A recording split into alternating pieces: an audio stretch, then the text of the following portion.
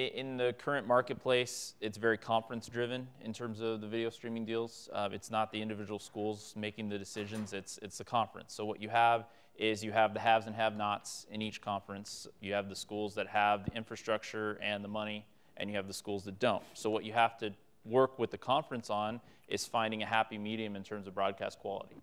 So one of the things we've been really focused on is creating a conference blueprint, having them have actual goals set for the conference-wide, not only to bring the bottom up, but just continually increase the quality of the stream. So in terms of technology, what are we doing for that? You touched on camera technology earlier.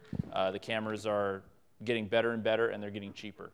And also the amount of wireless solutions, whether it's cellular bonding or something like Sling Studio, where you've got a very cheap way of doing wireless cameras today. So we're seeing kind of a case where the wish list for the customers is better quality and a uniform product. So really it's finding the best quality we can get for no matter what the budget is of the particular school, but then having a unified graphics platform or unified instant replay platform that everybody's using, right, and having a consistency from the viewership. Because the thing that I think is often lost is that your main fan base in the D2 and D3 space that's going to be watching your games is the opposing team's fans. It's not going to be your own fans. Right. So when you have a conference-wide situation, you want to make sure that your feed is as good as the other feeds in the conference, because your fans are going to be watching all the other schools. They're not necessarily going to be watching your school.